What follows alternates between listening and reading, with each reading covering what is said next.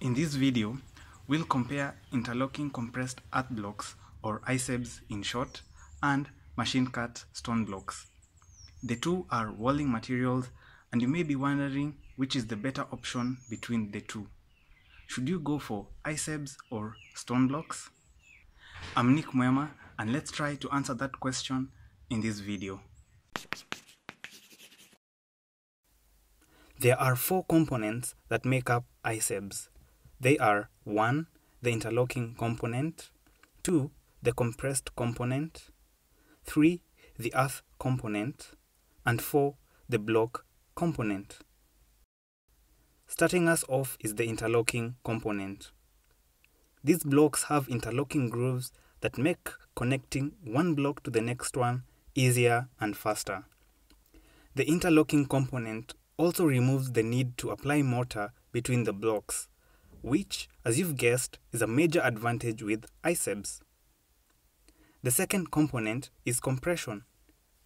Compression gives the block its compressive strength, and to achieve this, the manual or hydraulic interlocking machines are used.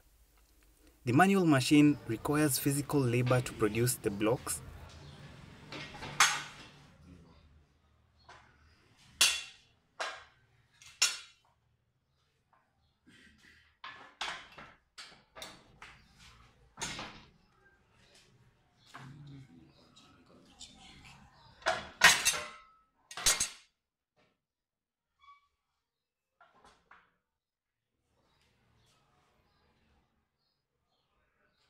while the hydraulic machine uses either fuel or electricity for its power.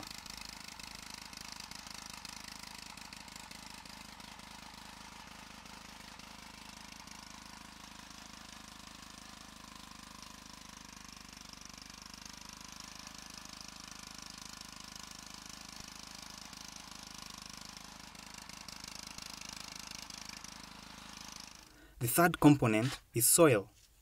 Soil forms the largest component of ICEBs. For example, a typical mixing ratio between cement and soil is 1 bag of cement to 6 wheelbarrows of soil. The soil obtained from quarries is usually fine in nature, and most contractors here in Kenya prefer to use it. It's usually grey in color, which resembles the color of stone blocks. With that said, you can as well use the soil on your site. Red soil gives a red color to your blocks, while grey soil gives a grey look to your blocks. The only soil that isn't compatible with ICEBs is black cotton soil. It shrinks and swells in volume, which damages the blocks. The fourth component is blocks. There are 3 types of ICEBs. 1. The straight standard format block that is usually 6 inches in width. 2. The wide format block that is 9 inches in width. And 3. The curved format block that is usually used in circular walls, septic tanks, and water tanks. It's also good to note that there's another component called stabilization. Stabilization is achieved by the addition of cement to ICEBs. Because of the chemical properties of cement, it allows the soil to bond together within each block, giving each block its structural strength. Without the cement, the blocks would just crumble and fail. Here in Kenya, machine-cut stone blocks are an extremely popular building material. These blocks get their name from the machine that cuts them at the quarry. They are obtained from natural stone and are cut into 3 thicknesses. 1.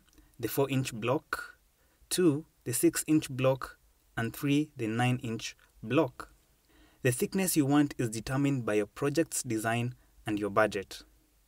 These blocks are usually grey in color, but this can depend with each individual quarry. In this section, we look at 3 different aspects you need to consider before making your decision. 1. There's the aspect of aesthetics. 2. The aspect of your budget. And 3. There's the aspect of practicality.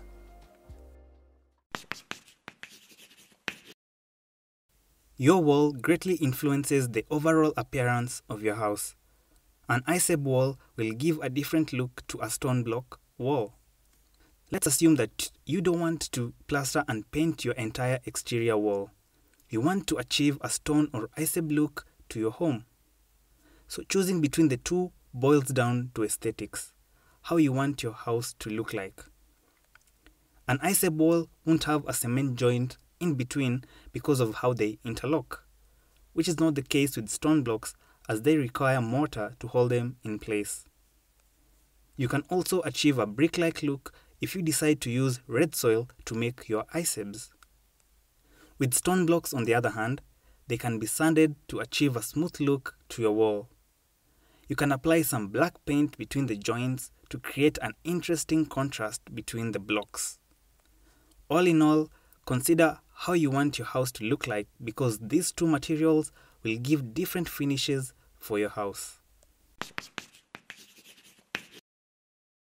Your budget plays a major role when choosing your construction material. With stone blocks, where your site is located greatly influences how much these blocks will cost. That's because of transport. Remember, these stone blocks are heavy, with a 9-inch block weighing the most. So if your project requires lots and lots of blocks and is located far away from a productive quarry, then you're going to incur lots of transport costs. This factor can really stretch your budget and on the unfortunate extreme end can cause your project to stall.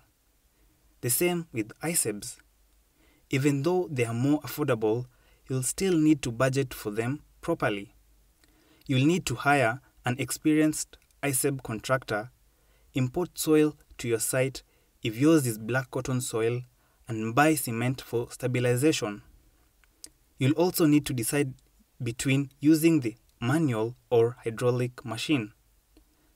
The hydraulic machine can produce over 1,000 blocks on a productive day, while the manual machine can make between 200 to 400 blocks per day depending on your labor productivity. It is cheaper to hire the manual machine, but the hydraulic diesel-powered machine produces way more blocks per day, which ultimately saves on time. Another thing, stone blocks are generally bigger in terms of surface area than ICEBs. This means you'll need less stone blocks than ICEBs to cover the same area. So that's an advantage of stone blocks which affects your budget. The third aspect of practicality is an important one to think about. For example, if your project is located within an arm's reach of a quarry, then it makes sense to build using stone blocks.